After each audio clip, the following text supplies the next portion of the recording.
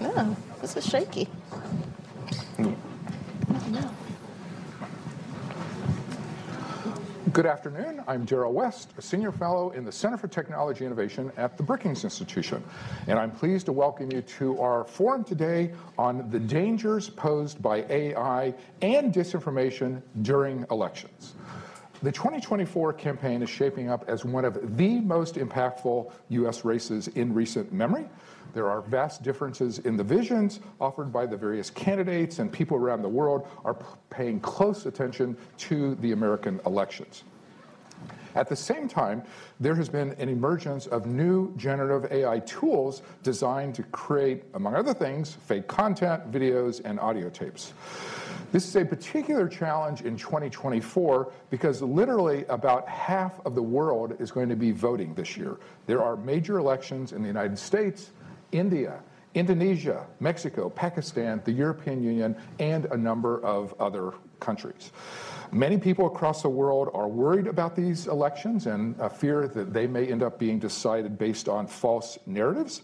And all these developments raise interesting questions about possible U.S. risks to our own election 2024 and the role that disinformation could play in that campaign. My Brookings colleague, Elaine Kmark, and I have a book on disinformation that is coming out this summer. We argue that we need to take disinformation seriously. It does represent possible threats to our election. We look at the organized networks that are behind disinformation, and we also outline the lucrative nature of disinformation. There are large ecosystems out there that are finding the distribution of false narratives to be quite profitable. And so therefore, we have a number of different recommendations in our book, but we suggest that if we really want to address this, we have to think about both the organized networks and the financial and political incentives that people have to spread this type of information. To help us understand these issues, we're delighted to be joined today by three distinguished experts.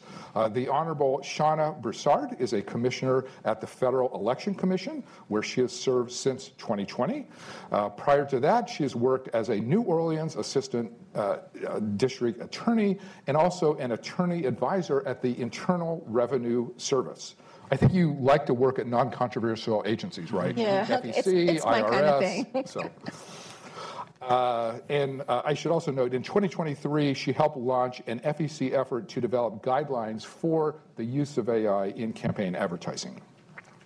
Dr. Sohail Faizi is an associate professor of computer science at the University of Maryland, and there he is the director of the Reliable AI Lab and focuses on ways to develop trustworthy AI, how to develop explanatory AI, how to deal with questions of racial bias in AI, all of which are very hot topics.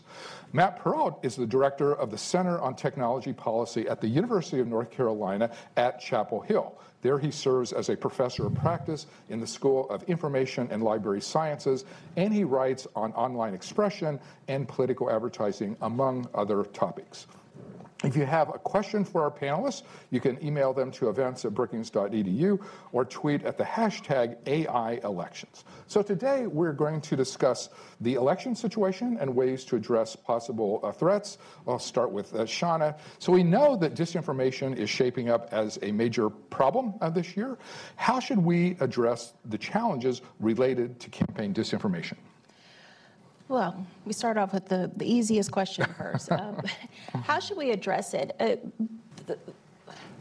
The way that it is being addressed now is that there is state legislature that's coming through. 14 states have been able to do something that have worked in concepts of how to include disclaimers that work on content or transparency. We've had some really interesting legislation that was put out just last week by the Klobuchar, a bipartisan Senator Klobuchar and Murkowski, that go to the heart of what I think is one of the ways that we can not just combat, but inform about AI and misinformation, and that's through the effort of disclaimers. There's a big controversy that deals with First Amendment rights when you're dealing with speech, and particularly when dealing with political speech. But one thing that the courts have said that when it comes to disclosure, disclaimers are still okay. And so that is the thing that I'm hopeful for most when I see it through the state and through a federal efforts that are being done, is the push for disclaimers. So I know that there are some possible FEC guidelines on the AI use in 2024, and I know this is an ongoing rulemaking process, so you can't really say very much about it. But I'm just curious about the public comments period, how it has gone, how many comments the commission is receiving, and just kind of the general nature of the reaction so far. Sure. There was a petition that was filed by a public watchdog group. Public Citizen is the name of the organization.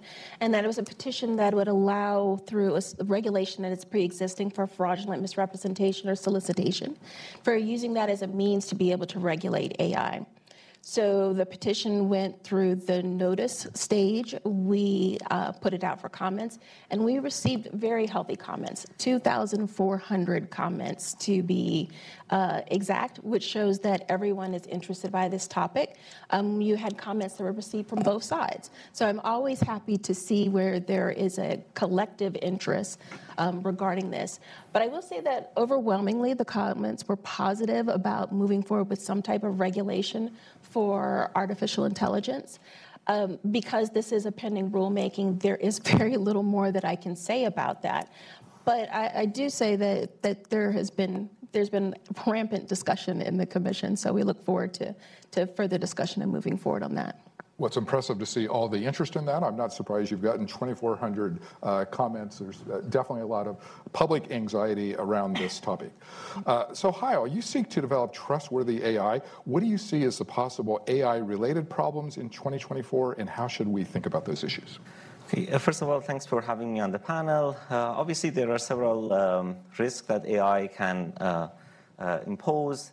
Maybe the biggest one is the creation of misinformation and disinformation using generative AI models. So I can tell you, in the last couple of years, there has been a sea change in the quality of these generative AI models for text, for images, for videos, and for audios.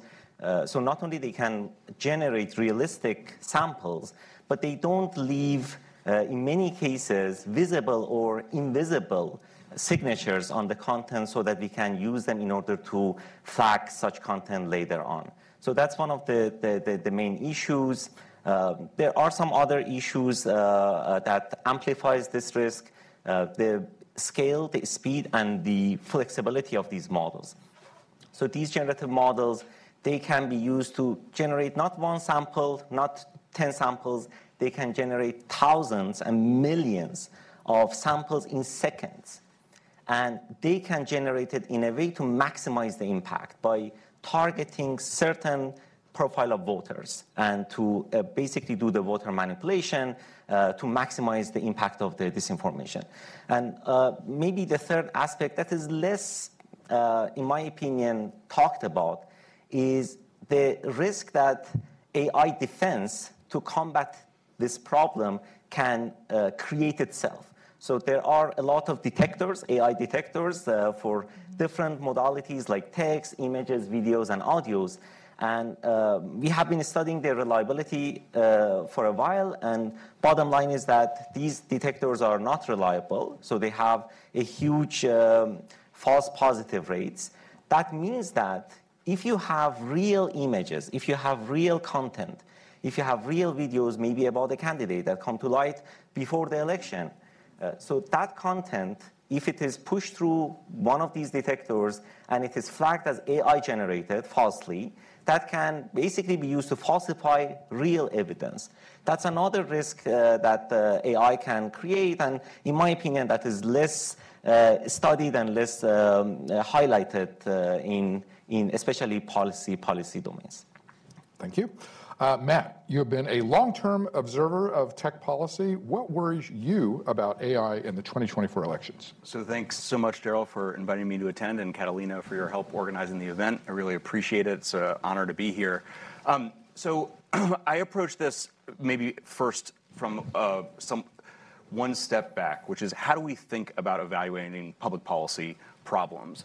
I've been motivated and excited recently by the Knight Foundation's new investments in translational work. They're actually starting a center here in DC in partnership with Georgetown that will be directed by Alyssa Cooper that's focused on translational work between the academy and public policymakers.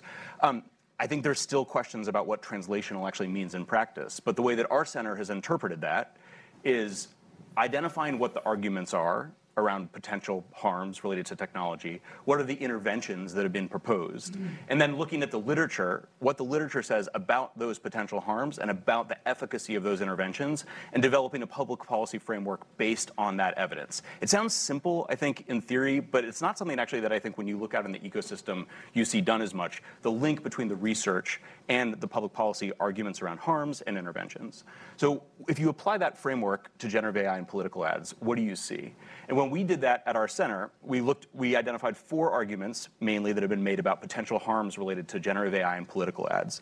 Harms related to scale, the volume of misinformation in political ads, harms related to authenticity, how lifelike, how authentic do those ads look, personalization, how targeted can you get messaging, and bias. And what we found when we looked at the literature is that for 3 of those 4 harms, personalization, authenticity, and scale, the harms are likely overstated. And the primary reason for that, hold on to your seats, is that misinformation has limited persuasive effect. That is, yeah, exactly. That, the gas from the audience. That finding is well supported in the literature. In every audience where I've said that, people say, yeah, but I know a thing. Or I thought this, I saw this ad, or I talked to a person who saw this ad. Again, the literature is fairly conclusive that misinformation has limited persuasive effects. It doesn't really change people's minds. It can affect behavior, but it doesn't really change people's minds. That understanding from the social science literature, I think, can inform how we think about the problem. I think when we're told, when we're reading news about this issue, we're told that the main thing that we should be concerned about is Elon Musk's decisions or decisions of other CEOs and leaders of tech companies about misinformation policy and how that will affect a presidential race between Biden and Trump. The likelihood of that, the likelihood that you see misinformation on X or Meta or TikTok, which today is the day of TikTok, or TikTok, that changes your mind and causes you to vote for a different candidate is very, very low. So what are concerns in the literature? What does the literature suggest are concerns that we should be paying more attention to? We identified 2. One is bias. Bias gets a lot of attention in AI generally, but less, I think, related to bias in political advertising and its impacts. And the second is something that I think gets extremely limited amount of attention, which is potential harms in down ballot races. So on the day that our center released this report, it was Election Day 2023, lots of focus on upcoming national race. But I think where this was more meaningful was probably in the Durham City Council race where I was casting a ballot that day. The literature also has stuff to say, to tell us, I think, about interventions. So user-facing messaging or a provenance attribution, so understanding disclaimers, watermarks, and those types of tools, we think are unlikely to be a silver bullet, and that's because often people don't observe disclaimers. If they do observe them, they're often not persuaded by them, again, for the same reason that they're not persuaded by misinformation. And so that's an area, I think, where we need a lot more research to understand if that public policy tool is likely to be useful. The other thing that I think, this is a little bit less the social science literature, but certainly the legal literature, is that there are many, many proposals now that I think run directly into a First Amendment buzzsaw. I don't quite understand exactly why that is. There's like an active debate now about whether First Amendment jurisprudence is too broad. Maybe that's the case. But it is very clear that when you try to pass regulation that is content-based, it will be subject to heightened scrutiny in a court. And that means that the likelihood that if that law is passed, it will survive judicial review is limited. So when you design a law around deceptive political content, for instance, that might be desirable from a social standpoint, but it will run into significant judicial scrutiny, and it will be very hard for that law to get held up, for that law to survive judicial review. Thank you. That is a great background, and I think that helps put this whole topic in context. You mentioned a couple possible problems related to bias and down ballot races.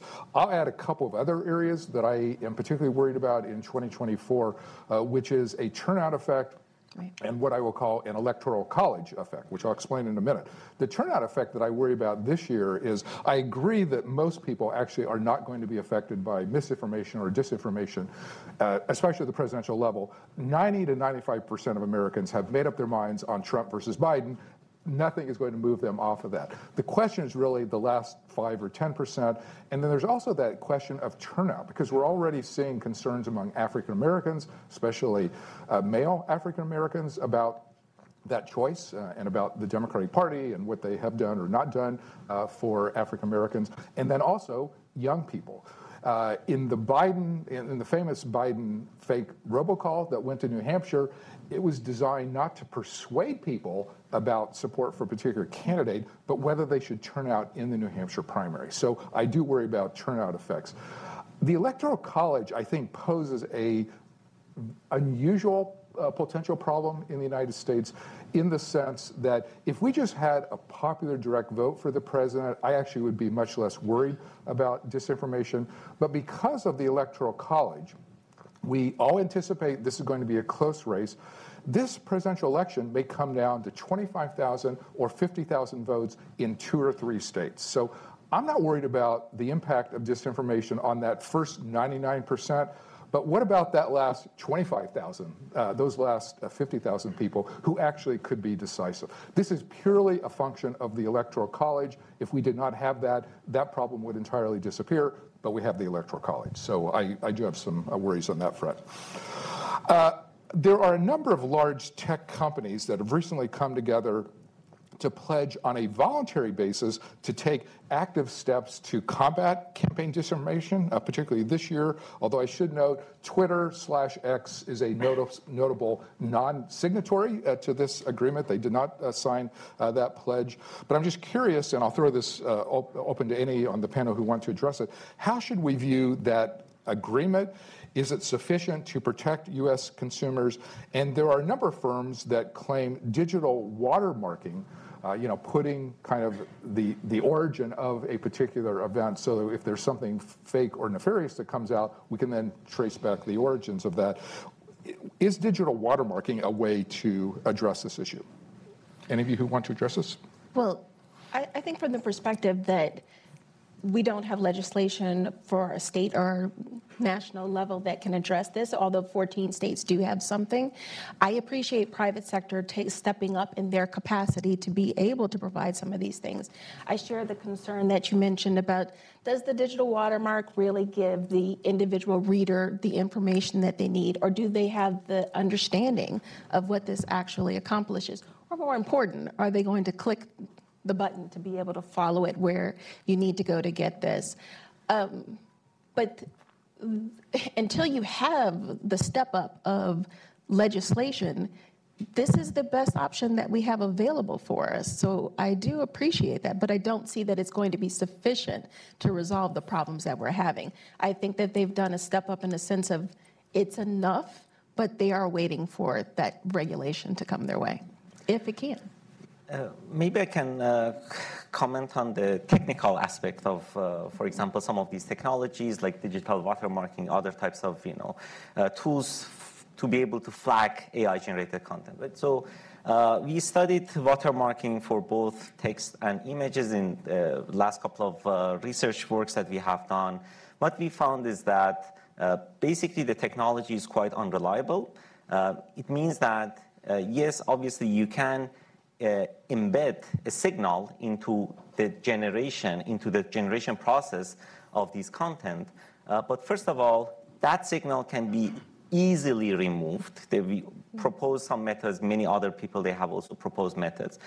So adversaries, whenever they want to generate a content, they can do like a very lightweight process, erase that signal altogether.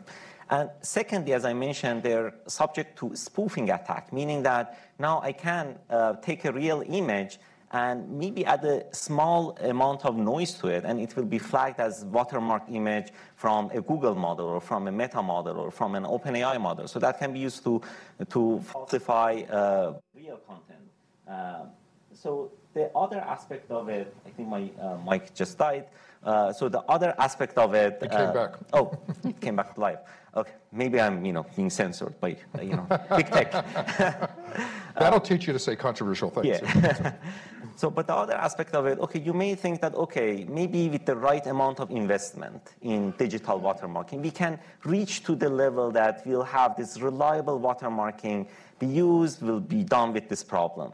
So what we have shown is that it is a fundamental limitation of these technologies. It doesn't mean that the problem is going to get easier. It is not going to be,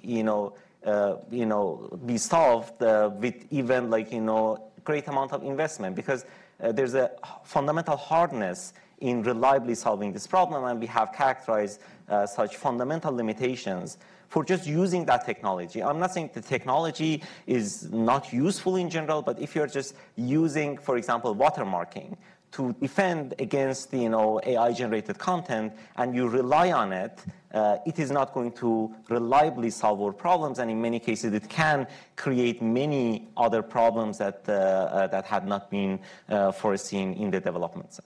Yeah. Matt, your views? Can we trust the tech companies to protect us, except for Twitter?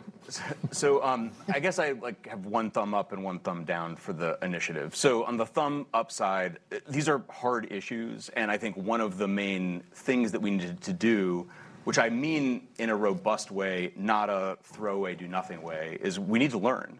And learning can happen, I think, in industry from working with other companies and trying to understand what have other companies tried and to address various different challenges, and when they've tried things, what has worked and what has failed. I do have some skepticism about it for two reasons. So one is like a pretty sort of a macro point, which is there's been a lot of convergence in content moderation. I actually don't have a strong view either way exactly on whether Elon Musk's ownership of Twitter, now X, is a positive thing.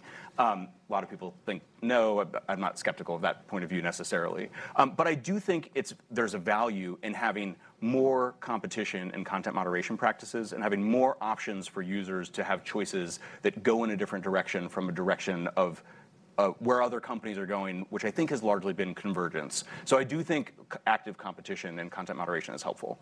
The other thing that I think is worth paying attention to is the political backdrop against which that accord happened.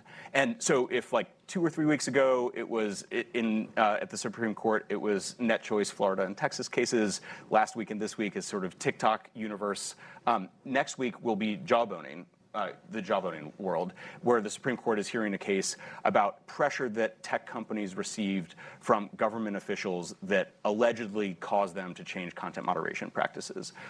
When I worked at Facebook, that was not a once in a while thing. That was an everyday thing. And it wasn't a US government thing. It was a every government in the world thing. And it wasn't a Republican thing or a Democratic thing. It was every single day pressure from policymakers to change your practices. Often in ways that the government couldn't have effectuated through the democratic process because of the First Amendment. So again, if you're trying to regulate deceptive practices from a congressional perspective, that will run into significant strict scrutiny headwinds in court. So you see pressure from members of Congress, pressures from the administration, and then a group of tech companies coming together to address deceptive practices, which is essentially content-based regulation. That may be a positive thing. Again, I think that kind of collaboration is good overall, but I'm really wary of situations where the government exerts pressure on companies to take action that they're not able to do through the democratic process because of the First Amendment.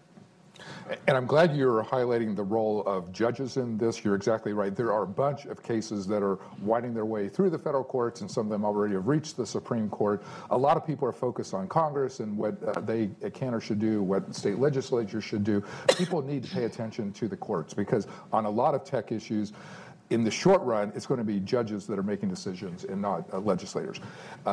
These cases are not necessarily going to help us on the disinformation front this year, but just in terms of what tech policy looks like going forward, that is definitely something to watch. I give a lot of talks on disinformation. And what people always want to know in the Q&A is, okay, we understand there are potential problems and there are different aspects of the problems. What do we do about it?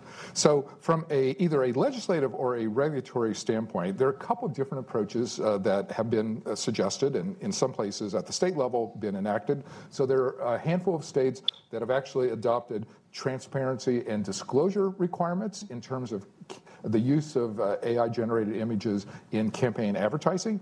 The idea is the disclosure regime is common in elections in the sense we have disclosure of campaign finance.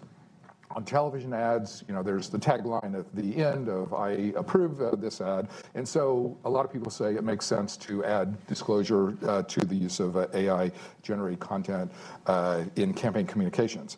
But then some also suggest that's not sufficient. Like letting us know that we're about to be manipulated does not necessarily protect us from the potential harm of the manipulation. So there actually are a few places, and I would highlight Minnesota as an example, where the state legislature actually has already passed a law trying to get at that harm issue.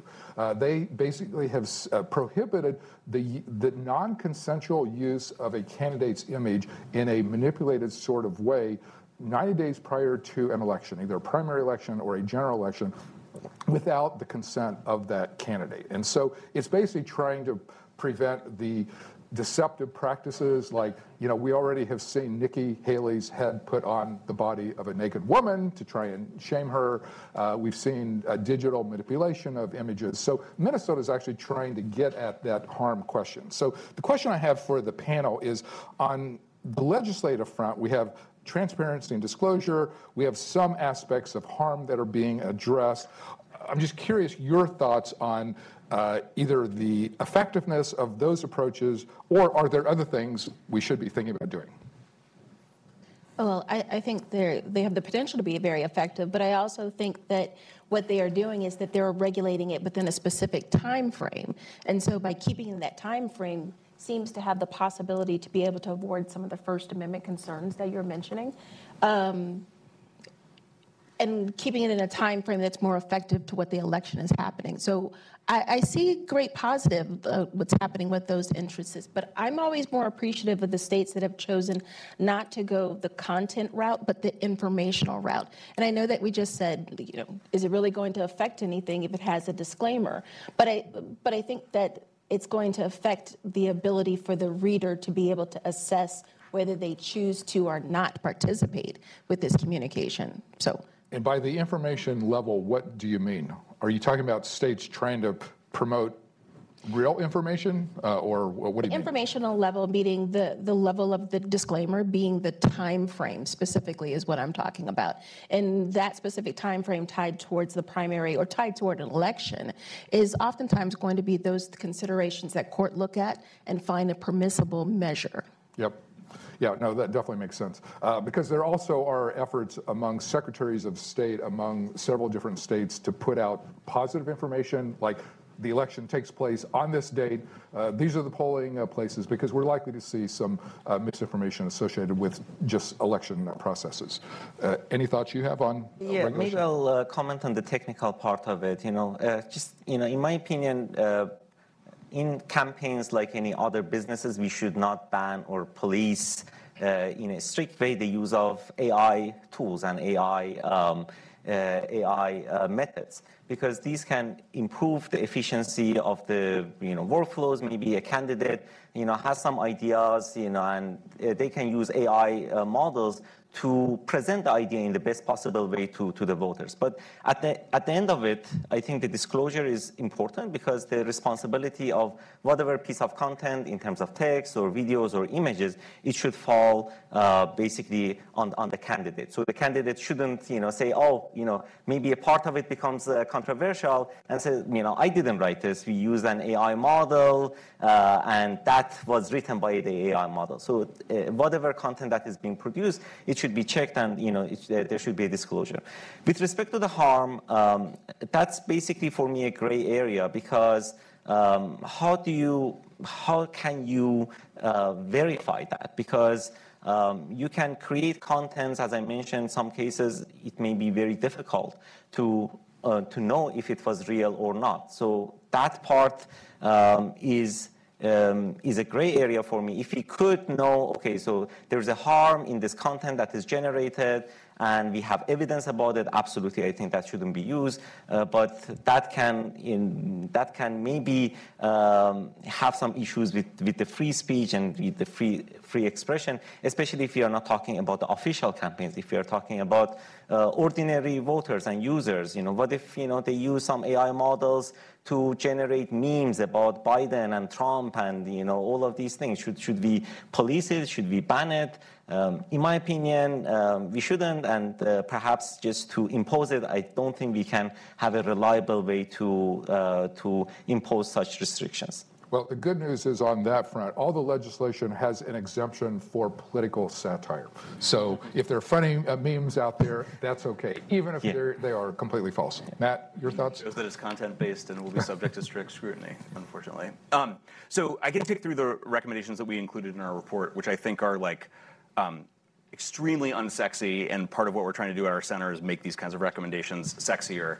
I think you can imagine sort of like a three-circle Venn diagram, and I'm pretty sure this set of recommendations fits within two of them.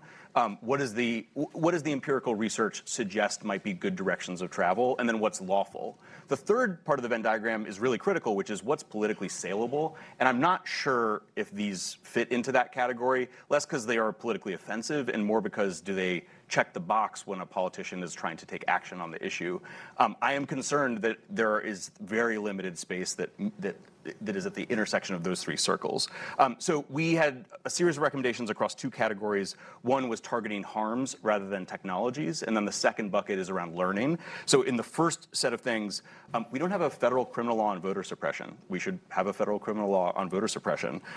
You can actively enforce existing federal civil rights law when AI is used to violate federal civil rights law. I think that is might seem mundane. I don't think that it is, because prosecutors need to figure out how to build cases when AI is used in discriminatory ways that violate federal civil rights law. And so in the White House executive order, for instance, where they're calling for coordination across various different parts of the federal government to help prosecutors build cases, I think that's the kind of thing we need and is a really important, robust thing to consider.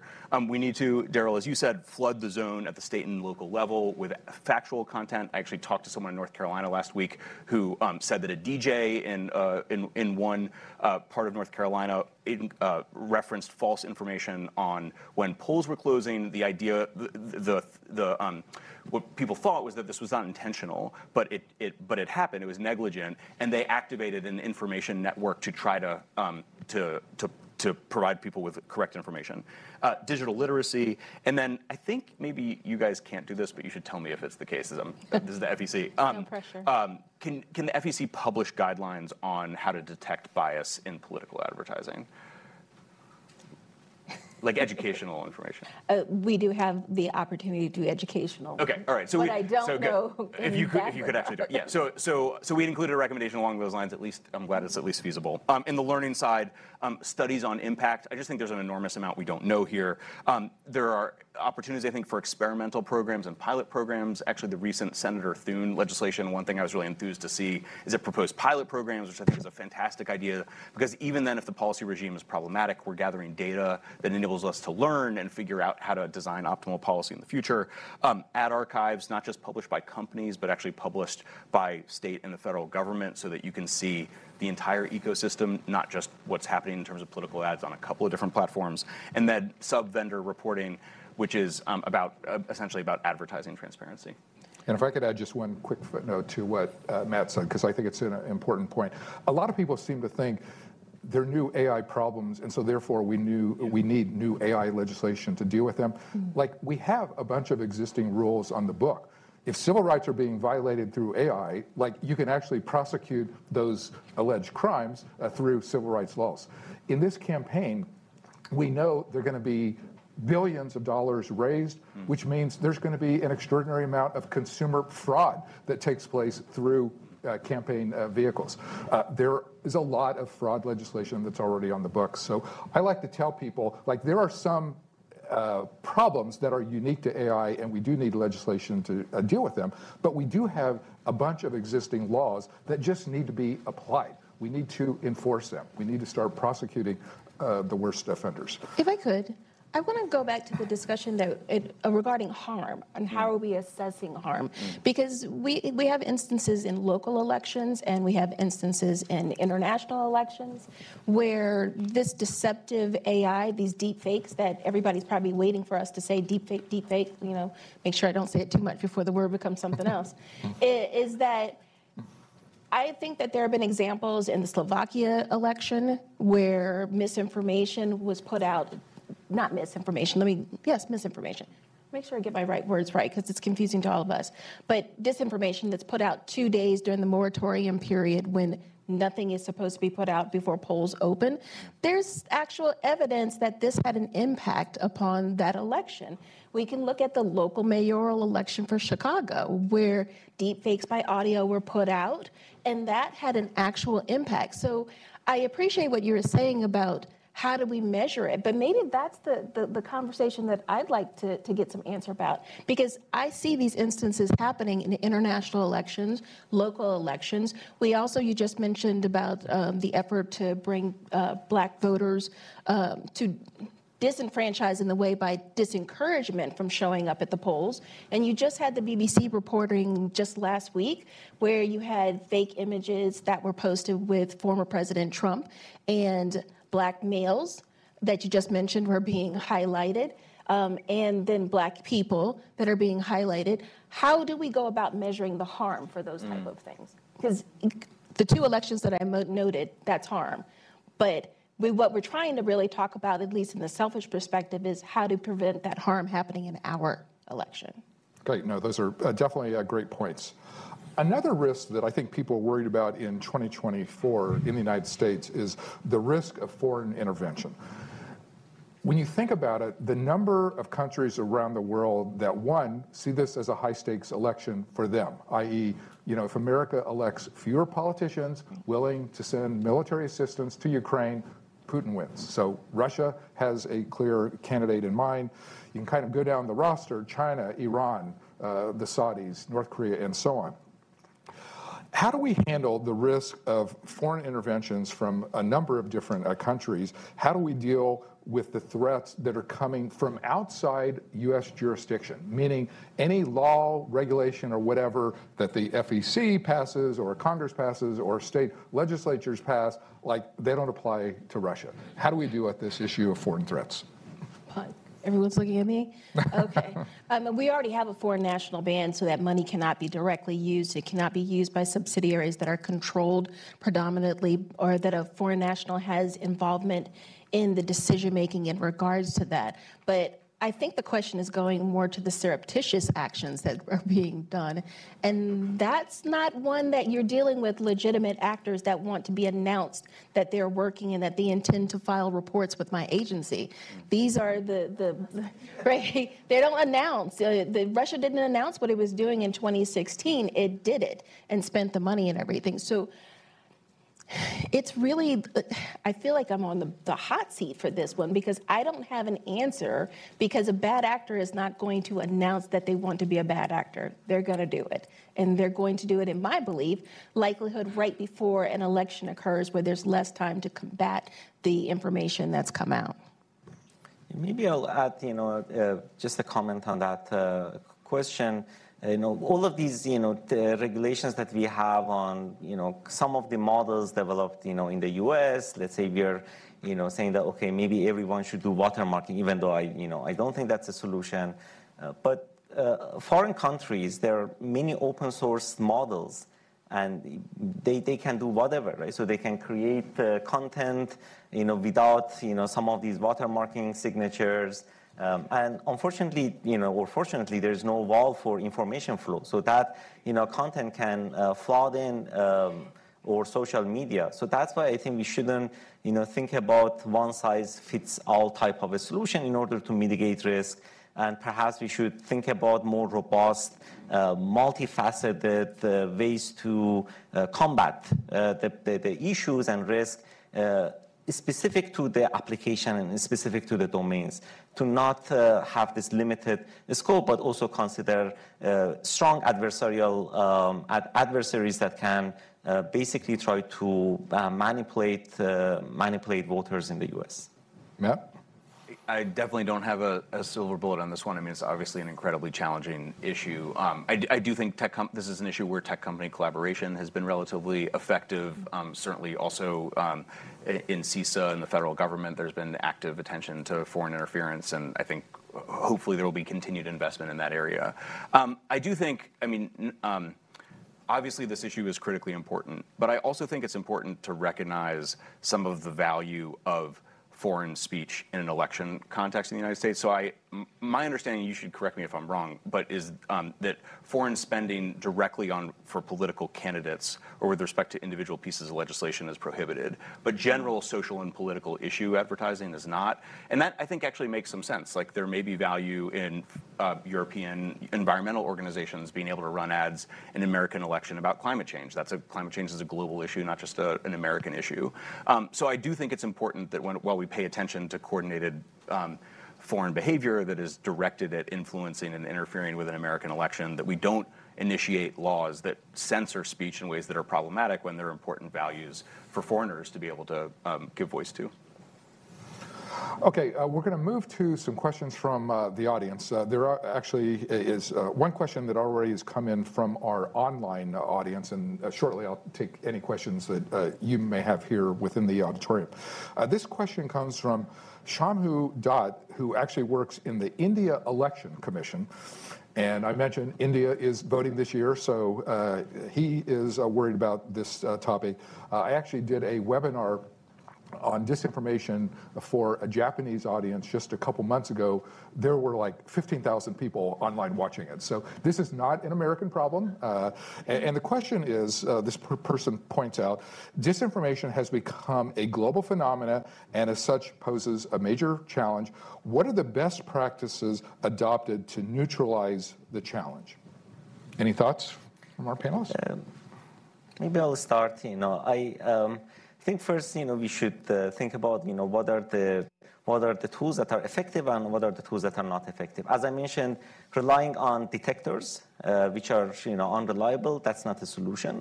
But we can think about, some robust solutions for example, for spread of misinformation and disinformation on social media. Having some information about the digital provenance of the content that we see on social media. That means where this content is coming from and whether or not, compared to the source, compared to the original content, there has been like a manipulation on the content that we are seeing. I think that information can be very useful for the users if the source is a verified account versus if it is coming from a questionable account. In addition to that, education campaign, just to showcase how deepfake can be used on social media for a general public. I think, for all of you here and perhaps for our virtual audience, it's a trivial problem, but for many ordinary people, they may not have observed or they may not have really digested the power of such generative models and generative content, that how realistic they can look like. So I think having such education campaign can go a long way. Maybe for election 2024, we can start it today if it hasn't been started. But in fact, if we could have such educational courses in our high schools, in our even middle schools, to basically teach some critical way of thinking about digesting information that we see on social media. I think that is a more robust way to combat this rather than relying on some other unreliable AI models to solve all of these problems for us. And for example, in the tobacco smoking area, public education campaigns actually work. Like, smoking levels really drop. That's the good news. The bad news is it took, 30 years to get to that point? Well, hopefully not that long, because we have an election in, 8 months. But I want to jump on to the education ban rule, because I do think that we can see in individual states, they have stepped up their education campaigns. I might be saying it wrong, but the North Carolina Black Voter Alliance put out a pamphlet that talked about in terms that every day people can understand, to highlight what you're looking at, to also give you a perspective to pay attention when you're listening to the audio versus the visual. We've all seen the visual ads that had the 3 arms. or that had Kate Middleton, anyone heard about her? That had her picture where the shirts and everything. So we've become sophisticated in a way that we can identify those kind of telltale signs. But the North Carolina Black Voter Alliance, I hope I'm saying it right because it was a really great information, was also telling to highlight, listen to the audios. Audio from what they were writing becomes easier to sneak into people because we look at pictures, we stare at that. But how many times are you talking to someone that you skip half the words that they're saying? I do, I hate to admit it, but you could then be trapped into paying attention. I actually encountered one of the individuals that had received the robocall for New Hampshire at an event I was at last month. And this is a person that works in this industry. And what I thought was interesting is that she didn't think there was anything wrong with it. Other people might have been more sufficient. It said Bidenisms. It said stuff that he says. So, there's malarkey in there, and she thought it was great. But until she was told not to go vote, and that's what kind of sparked for her. So I do think that there should be active efforts on a state level to educate our voters. There's active level on the state to talk about election administration and how we can improve on that and make sure that our voters or the people that are heading these polls for us are going to be safe. I think this is another avenue that I believe states are going to need to step up for. So in that New Hampshire case, the person was not affected by the fake audio tape? She personally, but she received the call. And then when the news came out, she was kind of like, oh, I guess it wasn't malarkey. So, yeah. So India is an interesting example, I think, because India has been on the decline on free expression issues over the last decade or so. And I think that's an important thing to keep in mind in this area. People using misinformation generally and misinformation in AI as an opportunity to enforce increasingly restrictive expression, to enforce increasingly restrictive expression laws in ways that might violate international law on related to free expression. Second issue here, I think, is one that I think will be probably like a long journey, which is how do we treat information that comes at us via LLMs as opposed to the last generation of information and technology platforms that we saw? And I think it's fundamentally different. I think someone posting something on X or on Instagram or on TikTok, that is not the same. We don't have the same expectations, or we should not have the same expectations for the information that's rendered to us in Google search, for instance, versus the information that we get in response to a chatbot. And so in recent weeks, there's been active controversy between Google and the government of India related to information that was surfaced in Gemini about whether Prime Minister Modi is a fascist or not. My reading of the text is that the text is actually accurate information. The text says something like, there are people who have raised arguments, or sometimes the point is made that. And so I actually think it's conceivable that it's accurate. Whether it's accurate or not, it does seem to me that I don't think we're at a point right now, and maybe it will change at some point in the future, where we're looking to chatbots to deliver accurate information. It's one data source. It's not definitive data.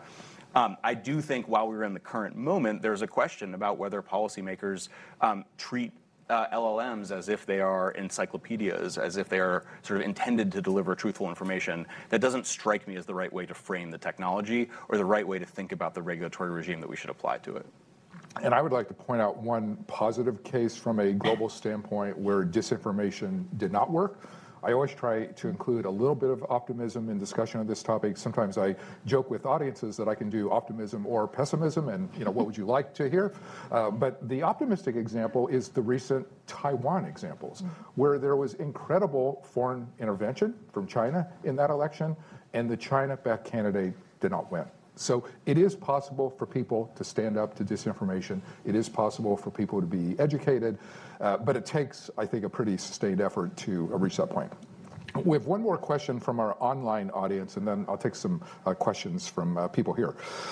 Valerie Bunce, a retired political science professor from Cornell University, asks, how can members of Congress be educated about disinformation? You should take my course. I actually I think the presumption there is that members of Congress don't know enough about disinformation. I'm sure that's the case. I don't know enough about disinformation. I'm sure members of Congress, there's always stuff that people can learn. I do think it is important, though, to give members of Congress credit for the development that they've made in understanding technology over the last decade or so and how that's been reflected in various different congressional hearings. If you look at the series of hearings on content moderation or the series of hearings on antitrust over the last decade, the level of sophistications of the questions I think has really shifted. The level of detail and understanding of products and technologies has really changed. So of course there's more to learn, but I actually think it's important to give credit to members of Congress and their staffers for developing deeper and deeper expertise in this area.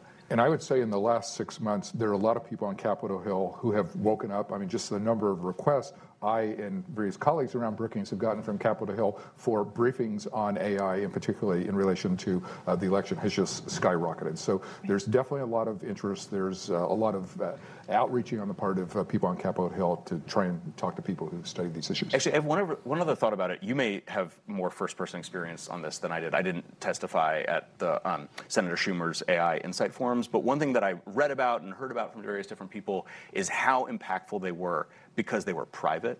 So members were not, what I heard was members were posturing less. There's less of a desire to get the 3-second clip that you can use for fundraising and more of an opportunity and a desire to understand in more detail, to learn from the people who they had brought together. And so it does seem to me like there's always a push to transparency. Transparency, I think there are a lot of instances where transparency is good, but exclusively conducting policy development in transparent processes, I think, is not always effective. And more of those kinds of forums where they can really be free to ask different kinds of questions that they might not, want for public consumption, I think is a valuable direction. I think in private, legislators and their staffs are more willing to ask basic questions, which they might not want to do publicly. But either of you, any thoughts on how to educate members of Congress? No, I think that was a great answer. I am appreciative of the fact that when people acknowledge what they don't know, everyone is embarrassed to sit there and say that they don't know things. I'm going to probably ask you a definition of something that after this ends. But there has been an amazing step up in the last couple of months to get to a level playing field in a way to understand what's going on. I hope that they continue to do that. And I'll just add, I have, had several conversations with legislators about AI regulations. I, should say they have been extremely open about, that this area is very technical, acknowledging that. And I think that's one of the issues in creating verifiable regulation in this domain, because the issues are quite technical. But we also need some regulations in order to mitigate some of these risks. And, I'm happy that there have been a lot of conversations between the legislators and, more technical people, and I hope that continues in the future. And I think you're right. One of the particular challenges of anything related to AI is it actually combines the need for technical, legal, and policy knowledge. There are lots of people who have a technical background, there are people who have the legal background, there are people who have the policy background. There aren't that many people who cut across that, and that's actually what we need to deal with some of these issues. Let's open the floor to questions here. My colleague Elaine Kmar, my colleague and co-author on a forthcoming disinformation book. Thank you. You forgot to give the title, Darrell. The title is Lies That Kill, A Citizen's Guide to Disinformation. And we, as you can imagine from after the colon, we spend a lot of time on the educating citizens to see this. But I have sort of a technical question that hopefully somebody can answer. You talked about detectors, okay? Can you explain in layman's language what the problem is in getting effective detectors? And then, can you give us an idea of how long it might take before we can have a detector on our laptop, just like we have a McCaffrey virus, thing or something like that that says, hey, something's going on here? Because that would be just great if we could have that. Is this pie in the sky, and what can we expect? Fantastic. So detectors, these are models that can tell us whether a content is real or AI generated. Right? And usually, there are different families of these detectors, but you can think about them as looking at the content to see if there are some signatures that is not basically authentic signatures. So these are some of the signatures left on the content, on the image and the video. Some of them may be visible. For example, maybe you guys have seen that the image of Trump with black voters, and one of the people, they had only 4 fingers or 3 fingers. So some of them can be visible, and we can basically use that in order to say, okay, so this is not real. But in many cases, the signal, the signature may be invisible. So the problem is that now the current generative models, they don't leave much signature on the content. So basically, we don't have anything to work with in order to use that in detection. So watermarking is a way to solve this. Basically, watermarking is embedding some sort of signature in the content so that we can use it in order to detect. But that can also be erased quite effectively. So that's basically the first part. So the second part, unfortunately, I don't think we will ever have a detector on our laptop to reliably tell us if this is content real or fake. That's a fundamental issue because basically the quality of these generative models, they're increasing every day, meaning that they don't leave that much signature from the model onto the content. Then we don't have anything to work with. Okay, back there on the... Sorry about that. I have one. Oh, Darrell, is it okay? Yes, my name is Roger Cochetti, and I'm an editorial contributor on technology and space policy for the Hill newspaper. And one of the issues I've been trying to come to grips with, the panel has kind of touched on this, is what are the circumstances and the criteria under which we should distinguish between exactly the same thing if it occurs by a human using just natural human activities versus something that's enabled by artificial intelligence. So the panel has already acknowledged that misinformation, deception, and impersonation have been part of politics since ancient Greece. It's nothing new. But to make my question very specific, so it's harder to duck it, You'd be surprised at our ability to do that. Yes, really. If I turn on my YouTube video and I watch an impersonator of Nancy Pelosi, perfectly impersonating her, not a computer, and the impersonation says, I want to vote for Donald Trump and I want all of you to. And then I watch another video of a YouTube video of Nancy Pelosi, which is an artificially created one. From the viewer's point of view, they are exactly the same thing.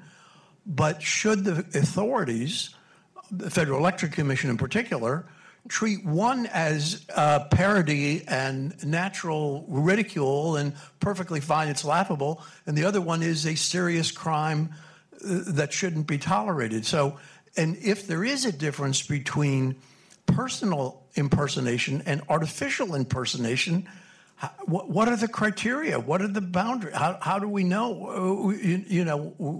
What's the, because from the viewer's point of view, there's no difference. Impersonation has been around forever. Thank you. Great question. Thank you. Panelists? Again, thanks for the easy ones, guys. So there is the difference is parody, satire, individual versus taking the images of another to make them act the way you want to. The ability to be able to control as it relates to this technology, I believe would have a greater possibility as opposed to being the ability to be able to take away someone's free speech, someone's expression, those type of things. I think that for me, and I always have to say this is the caveat. I'm just one of the 6 people that make decisions up there. That is a very distinguishing difference. But a little bit, and this is my pivot away, so I can get away from that one, is that you have to look at the recent bill that Klobuchar and Murkowski put out. And what that put out is that when you're dealing with the AI, simple little technical and conforming things that I call it can be okay. it's substantial changes that we would be looking at. And that has to, if that becomes legislation that comes to my agency and we have to define what that means. And substantial changes are when you have the responsibility to go to that disclaimer route. But that's one of those things I'm happy to talk to you more one-on-one about my thoughts on it. But speaking on behalf of the agency, that's all I can say is 1 of 6, 1/6. I don't believe there is a difference, and I actually don't think that we should put much weight on whether there's a difference. I don't know why it matters what tool someone uses to develop a video and whether that's an LLM or Photoshop or they're drawing with their hands. That's why the focus in our report was on regulating harms, not technology. So if there's something harmful about the content that's produced, regulate that. We should care about voter suppression, I think. I don't think we should care about the means of production of voter suppression. And we'll give you the last word on this. Yeah, I totally agree. And there's a spectrum, right?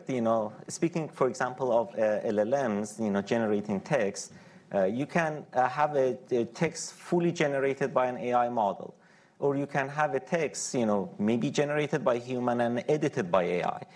So the final output, is it AI generated? Is it human generated? So it becomes really fuzzy in this spectrum. And I agree, I don't think we should police, and we should look at the impact of it. If it is a harmful content, no matter how it is generated, the person who is putting that content out there should be responsible for that content. Either it is generated by that person, or that person has used some tools in order to generate that content.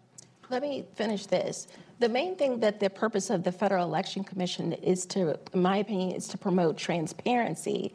So while I agree that we want to be worried about the content of it, from the perspective of what I am charged to do, my mission is to make sure you're aware who was behind the content that you're seeing. So there's a distinguishing factor between what's included in it and who's responsible for it. And that is really the charge of the agency, is who's responsible for the communications that you are seeing. Well, we will make that the coda on this discussion, but I want to thank Shauna Sohail and Matt for sharing your views. Here at Brookings, we have lots of other discussions, papers, and books coming out on this topic over the coming months. We write regularly about tech issues. You can find our work on our Tech Tank blog, as well as our Tech Tank podcast, both located at brookings.edu. So thank you very much for attending our event.